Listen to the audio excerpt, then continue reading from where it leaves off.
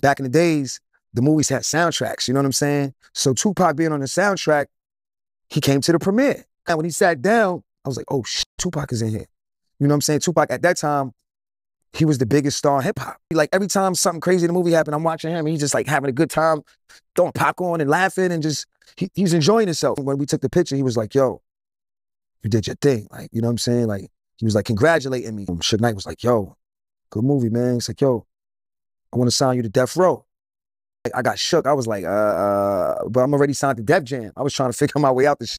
Tupac was looking at me like, he giving me that side eye, like he wasn't encouraging the shit. He wasn't like, yeah, nigga, sign with Deathrow, nigga. We got it. I ain't hear none of that from that nigga. That nigga was quiet. That nigga was like, I was like, all right, you know what I'm saying? I'll get at you on a later note, but whoop. And so Pac, he was giving you that look like, yo, don't sign to Deathrow. Right, like you don't want to do this, my brother. Like, stay where you at, my nigga.